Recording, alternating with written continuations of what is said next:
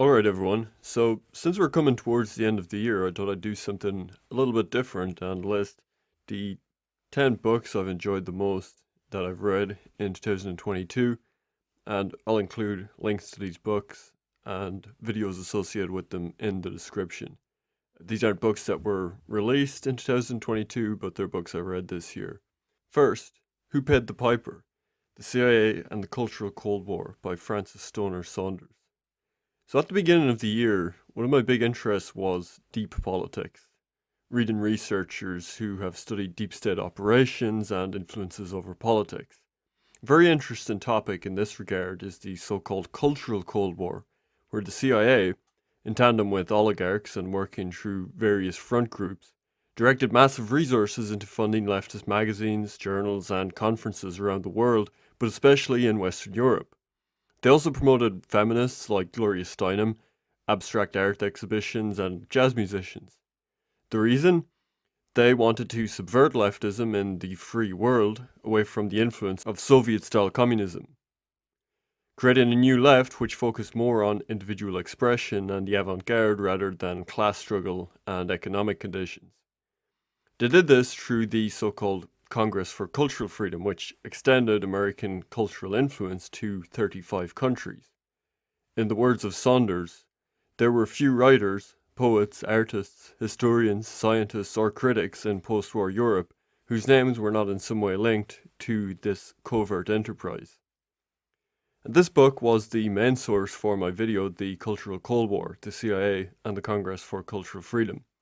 With help from my occasional editor, Censored Anon, this is probably the best produced video that's on my channel, so I encourage you all to go watch it and see the extent of American influence on the post-war European left. Tribe by Sebastian Junger. Why did mental disorders disappear in cities being bombed during World War II? Why did suicide go down in communities in Northern Ireland during the Troubles? Why did so many survivors of the brutal siege of Sarajevo say that it was the most meaningful time of their lives? In this short book, the author looks at our deep need for collective belonging and tribalism, a need which is denied by modern civilization with its emphasis on individualism. The author goes through history to show how collective suffering in times of war provides a great source of meaning and happiness to those involved, because what these events have in common with our older tribal life is the low differences in status and sharing of resources, a feeling of collective suffering and care. Junger also takes a look at the phenomenon of PTSD in soldiers returning from war, and examines why the US is probably the worst possible society for them to return to. And he also talks about the military's so-called brotherhood of pain, where soldiers are united by their circumstances and provided with clearly defined roles, and again links this to our deep-rooted need for tribalism and collectivism. There's a base need for some kind of communal unity and shared purpose with others that's innate in us, but this need is ignored by most people in the West today to our psychological, emotional, and physical detriment. I do have a criticism of this book, which was surprisingly popular for a book covering some of these themes. It was, I think, a New York Times bestseller. But I do have a criticism, which is the author somewhat naively implies that in times of tribalism, divisions along other lines like race disappear. But this book could easily be bolstered by something like a book I'll mention later, like the Nations book, or some of the stuff I've covered in my Sociology of Nationalism series. But even just the basic socio-biological insight that people feel greater empathy and affinity for people more genetically similar to them. And so ethnicity, as a group of shared kinship and forms of collective meaning and understanding, is really the most accessible and innate source of what Junger is describing after immediate family. But despite this oversight, some of the examples Junger provides of our deep-rooted need for tribalism are very interesting. And I discussed some of these examples in my video review of The Road earlier this year. The State of the Nation, Ireland Since the 1960s by Desmond Fennell. So I read this book recently on the recommendation of someone who runs a Telegram channel called Archiving Irish Diversity Stuff, which is a great source of historical material around Ireland, stuff you won't really find in other places. Now, the book is by the somewhat forgotten nationalist intellectual Desmond Fennell. Maybe it's not totally accurate to call him a nationalist. He's certainly of the right, broadly. And he wrote a lot of cultural observations about Ireland, and he was one of the few intellectual critics of the Irish embrace of liberalism. Now, in the intro to this particular book, Fennell writes that, quote, "The history of Ireland in the 20th century has been that of a nation, long deprived of its nationhood, trying to regain it and becoming stuck halfway." The book itself consists of 5 chapters, but each could be a standalone essay itself. Fennell is really good at deconstructing a certain kind of cosmopolitanism in the Irish psyche that verges on what Roger Scruton termed oikophobia, aversion to the familiar and the rooted. And he takes aim at popular Irish media figures that he thinks exemplify this, like Emma Dunphy and Gay Byrne. And he also offers some theories of his own on why Ireland embarked on this process of what he calls denationalisation. One of his insights is that the ongoing conflict in the north, combined with a media very unfriendly to the nationalist perspective, began to bring a great sense of shame associated with Irishness and Irish nationalism and the whole history of the freedom struggle in Ireland. It began to bring that sense of shame from the 1970s onwards. And feeling hopeless to stop the ongoing violence, Irish people developed a strong desire to do something, to do anything to effect change. Fennell says this prompted a desire for a scapegoat, which, under the direction of the Dublin media, would become the church. But the church itself doesn't escape criticism in this book either. Fennell talks about how bishops and priests began to bring shame on the history of the Irish struggle in their denouncements of violence in the north, and also complains of how during periods of radical social change, the church made little effort to offer an alternative, instead being brought out by the media mostly to just condemn the IRA, stress their non-involvement in politics, and be shown to be arguing against things like contraception and divorce, thus denying people their human rights. Fennell also laments the failure of Ireland to develop a humanist critique of liberalism, or its own philosophical tradition at all, after the achieving of independence, failing to build on the fertile soil left by people like Douglas Hyde, Yeats, and Pearse. Again and again reading this book, I was nodding my head recognising certain insights I've had about sort of Irish history and the Irish mentality, some of which I couldn't quite put my finger on, but Fennell identifies them with precision. I think it's something of a shame reading this to think that so many second-rate minds are wheeled out as public intellectuals in Ireland, and then there's a man like this that didn't get more of a voice. And, I myself only discovered him recently. But it does open up a really interesting avenue to me in looking at 20th century Ireland through this piercing lens that is coming from a much different perspective to the one offered by official Ireland. So I'm looking forward to reading more from Fennell. Only the World Was Enough, Brendan Sims. Now, this is a book I had read parts of before, but it's only this year I decided to listen to the whole thing through as an audiobook, actually. And it's surprisingly engaging. Normally I struggle to pay attention to audiobooks, but even though this is quite long, it's a very interesting read. It also goes under the name A Global Biography. Now, there's obviously been thousands of books and articles written about what's arguably the most significant figure of the 20th century, but Sims, who's an Irish historian, he offers a somewhat new interpretation where he draws heavily on the man's own words, letters, and early speeches, and he traces the development of his worldview from his experience in the First World War. So I guess what separates this biography is how much he focuses on the ideology and the thoughts and development of the thoughts of the people involved. And Sims' version of the man is one who is occupied by one great concern throughout his life, which is the rise of Anglo-American capitalism as a force that would subdue and destroy Germany and really all of Europe, and turn all nations basically into vassal states for this sort of unstoppable force of finance capital. And this is somewhat against the standard historical interpretation that he was extremely focused on Marxism, on Bolshevism, and that this was what drove him. But Sims believes that he saw Soviet Bolshevism as a lesser threat in the long run, believing that communism itself was merely a tool for international finance capital to weaken and destroy nations. Secondly, he was very concerned about the quality of the German people, believing that the Anglo-Saxons, especially the Americans, possessed a superior stock of people. And he realized the gravity of this when, in the First World War, he saw descendants of German immigrants fighting on the other side. So he was occupied with a concern for German inferiority, and Sims focuses on the aspect of the positive eugenics that he wanted for the German people, rather than just negative eugenics. And this is another thing he thinks historians have overlooked somewhat.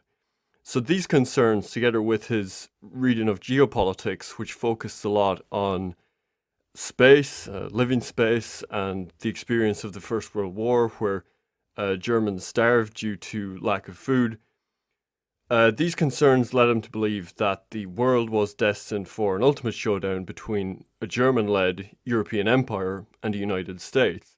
And he believed that only a German empire with as many inhabitants as America and a much expanded landmass through living space in the East would be capable of overcoming this powerful force of Anglo-American capitalism. And Sims, following other historians, also shows that the NSDAP took its commitment to socialism quite seriously, and he argues that much more sweeping socialist reforms were planned when the war was finished. So this is a much more nuanced and comprehensive explanation for the ideology that was driving the events of the mid-20th century in continental Europe than is usually offered by biographers for this period. And it definitely changed my thinking on the motivations and worldviews of the people involved. So yeah, it's quite interesting because it's not just a dry history of events and dates and geopolitical happenings, but he's always very focused on the ideas that's driving this and how these ideas develop and sort of disagreements that exist at the time and how it's played out. Nations by Azar Gad. So this is, of course, a video I covered in my video titled Nations, Their Long History and Deep Roots. It's also the title of the book. And it's written by an Israeli historian who wades into the sociological debate around the origins of nationalism. Now, as you may have noticed if you follow this channel, this is another topic I became quite interested in this year, is the sociology of nationalism, the sort of prevailing academic interpretations of nationalism, and criticisms of those other positions on the origins of nationalism, how far it dates back, if it's this modern top-down phenomenon, what the basis for it is, why it became so prominent when it did. And this is definitely the best book I read in the sociology of nationalism. So in that series, I covered a book by a guy called Walker Connor, which criticized academic confusion around nationalism. And the book, The Construction of Nationhood by Adrian Hastings, I also covered that. That criticized modernists from a historical standpoint. Hastings was a historian, and it showed that modern nations already existed by the Middle Ages, before any industrialization or mass literacy. But the reason I chose Gatt's book is because he puts together all of the big criticisms of the modernist viewpoint into one very well-researched book, and he includes insights from sociobiology, which those other books don't do. He includes anthropology. He has a deep critique of the methods of the modernist school and, some of the sort of biases and motives that influence that. And most of all, he has a sweeping history of the world from the standpoint of ethnopolitics. So Gatt's main insight is that the debate around the origin of nationalism is confused because the definitions for nationalism are usually too precise. What counts as a nation, what counts as a nationalism. And defending what he calls the traditionalist perspective, Gatt shows that even if nationalism was not something conscious to people until modern times, ethnicity was always central to politics, right up to the present day. Gatt shows that the very first states and civilizations were built around a conscious ethnic core, and that multi-ethnic empires throughout history were typically, in fact, empires which were seen as primarily belonging to and serving one foundational ethnic group. One of the best examples being the Egyptian Empire, where Egyptians always had a very real sense of Egyptian identity and kinship, even when their land was divided. Unlike modernist scholars who focus almost entirely on Europe, Gad also looks at ethnic states across the world, the best examples being Japan and China. In my opinion, this book is a fatal death blow to the modernist argument that nationalism is a new top-down phenomenon with no organic basis, and it will continue to be useful just in the wealth of historical examples that he's provided.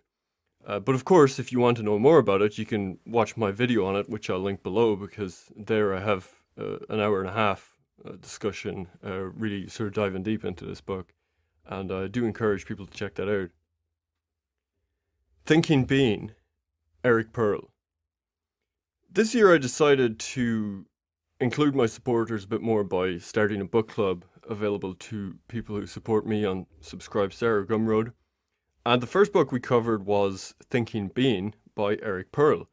And I chose this book because after reading it this year, it had quite a big impact on me and making me look at classical Western philosophy in a completely new way.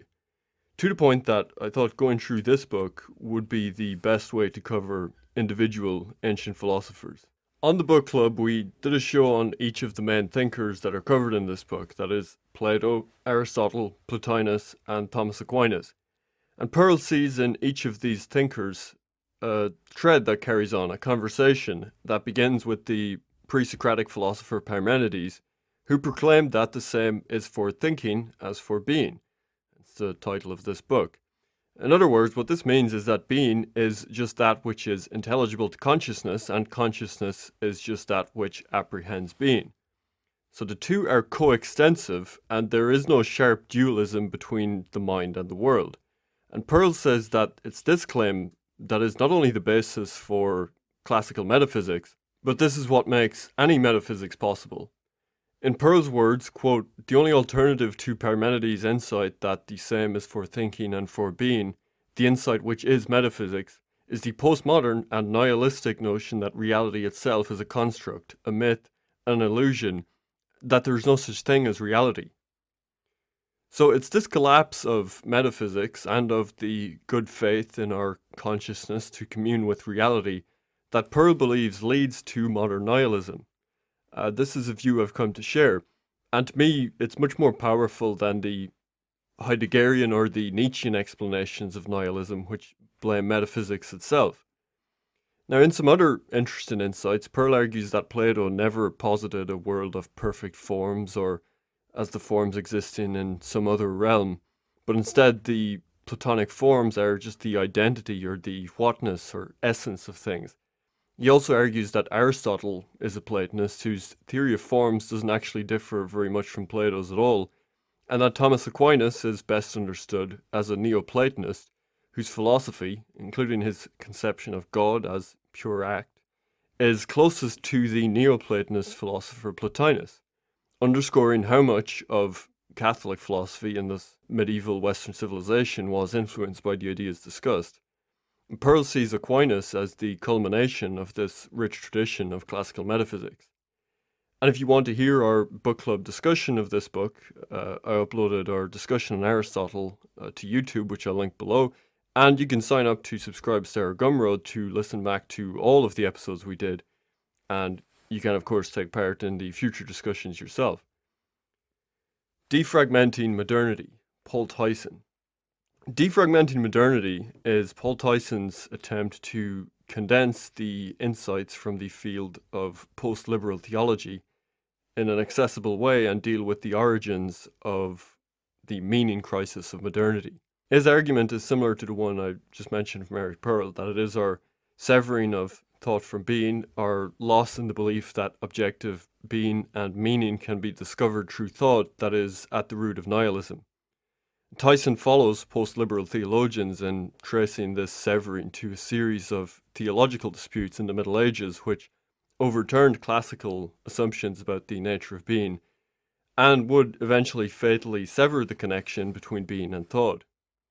This severing has meant that we have lost the ability to speak meaningfully about meaning.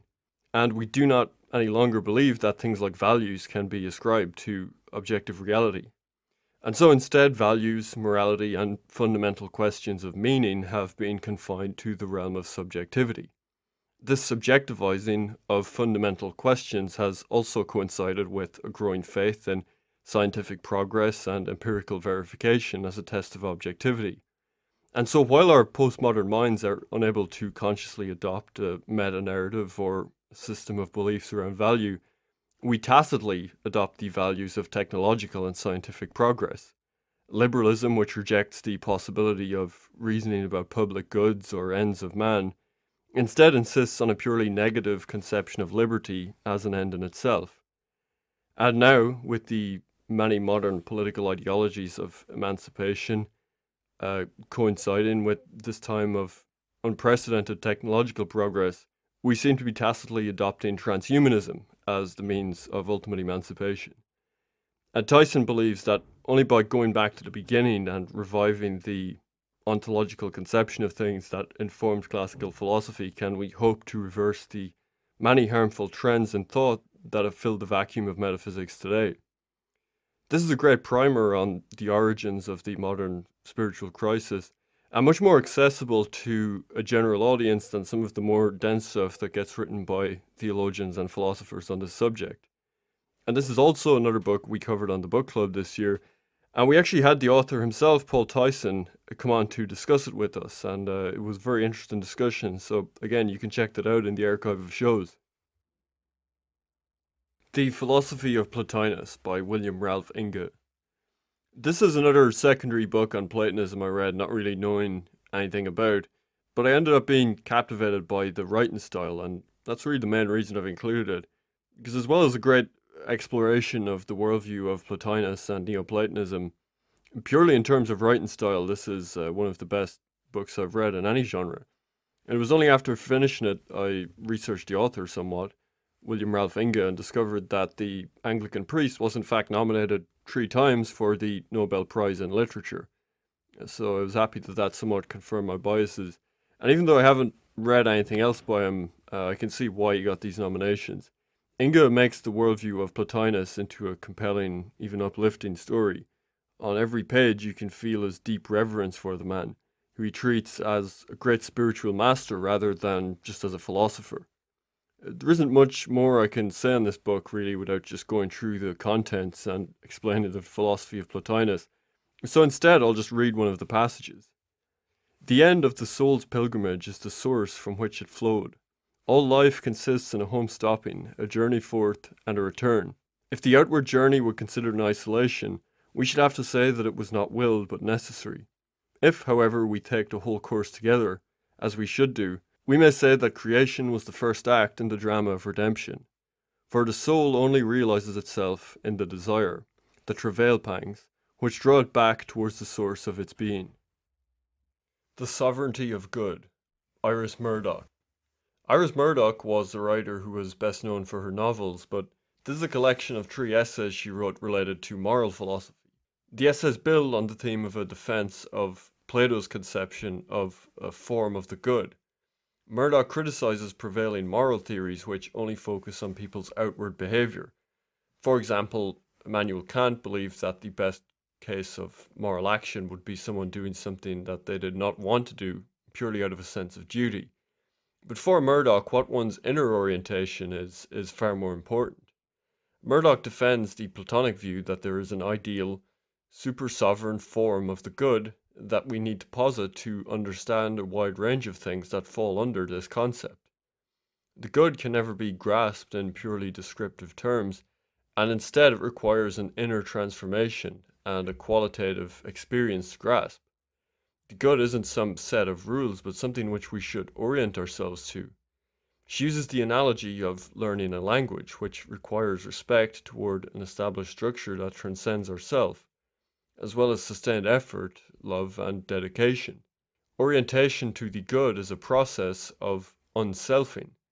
In this sense, Murdoch follows Platonists in seeing truth and beauty as means of approaching the good, and this is why she offers a powerful defense of art as a means of contemplating the good.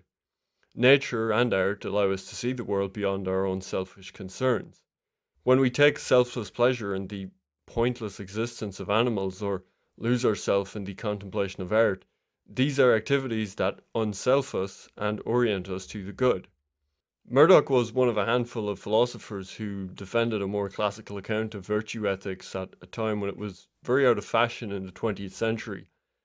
This book, attacking trends in analytic philosophy with a defense of sort of Neoplatonist perspective on ethics, seems strangely out of place for its time, but it's a very interesting read. Man and Nature, Syed Hossein Nasr.